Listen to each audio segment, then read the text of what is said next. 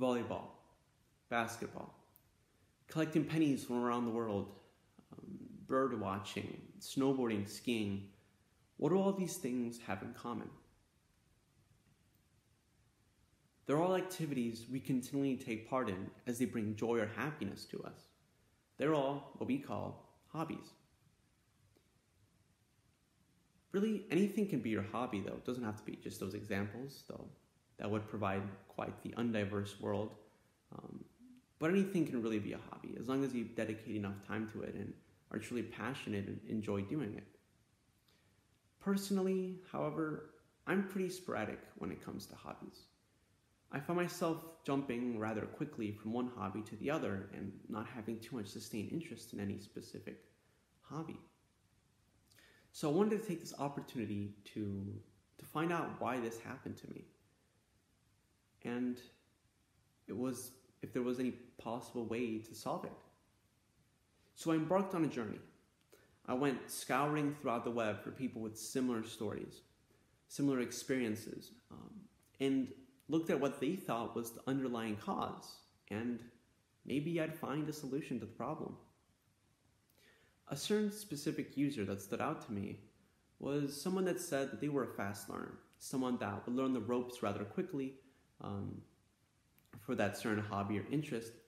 And once they started getting to the more complex things, they didn't really have the passion or motivation to keep going because they went through the basics so quickly. They didn't garner a love for that passion. Well, I wouldn't really call it a passion at that point, right? Another thing they stated that stood out to me was that they held themselves up to high expectations, and when they couldn't meet them, they were disappointed and unmotivated. I sympathize with this. Whether I'm a fast learner is up to debate, and depending who you ask, they might answer differently. But something that I know as a fact is that I hold myself up to high expectations. High expectations that when I can't meet, I'm disappointed in myself and unmotivated to keep on trying. When I thought of this, I recalled a situation that happened a couple of years ago. Around 2018, you could say. My family and I were in the US, and I wanted to buy a piano. A piano to me had always been the perfect instrument, not only because of the way it was played, but because it could really play it could play any genre of music you wanted to with it. It was like the ultimatum of all the instruments, at least in my eyes. So we bought a piano, and through a bit of trouble in customs, we arrived back to Argentina.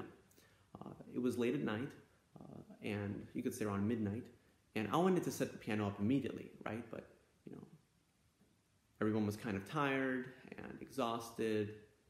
So let's just say that they were very exhausted by the time they got to sleep, and a bit annoyed. Maybe a bit is an understatement.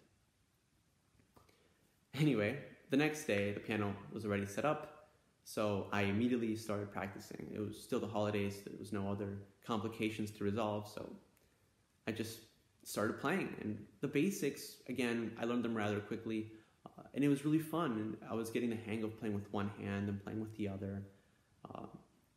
But after all that fun part, I came across a problem. I came across a plateau. I couldn't play with both hands at the same time. This was a problem that I couldn't fix. Regardless of how many times I tried over and over again, regardless of how many hours I put into it, I just couldn't pass that barrier. I couldn't pass that obstacle. And again, I hold myself up to expectations, so when I couldn't meet them, I was unmotivated. And to this day, the piano sits and collects dust, only occasionally being played with one or both hands synchronized, never unsynchronized. Another similar experience I had dates a couple of years prior to that. I don't know the specific year, but just imagine maybe 2015, 2016, somewhere around there. We were once again out in a foreign country, and we walked past a sports store. And as I always have brilliant ideas, I decided, hey, let's buy a bow and arrow, right? My parents, who were walking beside me at the time, looked at me very scornfully and with eyes of disappointment, kind of. I would assume so, something along those lines. Yeah, I think that fits the bill. Anyway, after buying the bow and arrow, reluctantly by my parents, this time we definitely had troubles in customs for obvious reasons. We made it back to Argentina. This time my parents could sleep soundly knowing we arrived midday and they didn't need to set up anything. But of course this was in the past, so they would have known the trouble that would come their way in the future. Anyway, this time the experience was a bit different. There wasn't any distinct obstacle I had to cross. After I started learning the basics of the bow and arrow, there wasn't much more to learn because